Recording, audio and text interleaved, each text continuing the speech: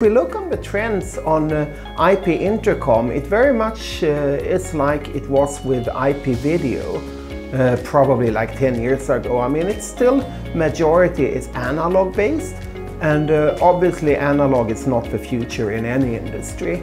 And I think the penetration is probably in the range of 20–25% going IP. And one day, of course, I mean, it's going to be very close to 100%. So the trick is to have a good product portfolio and with that help drive the transition over to IP.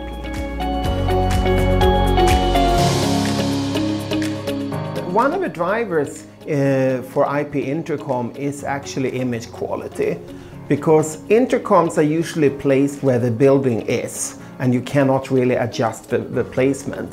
And that means you often have really bad light situation with the sun looking into the camera of intercom, and then you need really high-end cameras in order to make it viable, and that's really image quality that you can't get with analog technology. So that is one of the key drivers. Other is of course audio quality. You really need the best audio quality even when it's a lot of background noise, so you have noise cancellation.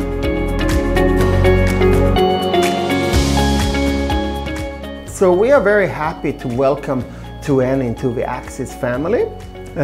When we first found 2N, we realized this is a company with a very similar culture as Axis, and we immediately realized this is probably going to be a very good fit. And in the same way as Axis, we were acquired by Canon, and Canon has really let us run our business on our own. We have been trying to do the same with 2N, so that we keep the spirit of the 2N people and give them the independence to do what is best with a long-term view. And I must say I'm really impressed on how well this has worked.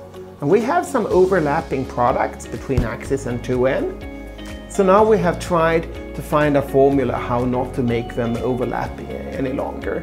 So Axis, we will take responsibility of IP audio, and 2N, you are the experts in the SIP protocol, the telephony. So it's of course very natural that you take the responsibility for the intercom market, including the products that are made in Lund. And that's how we're going to go further.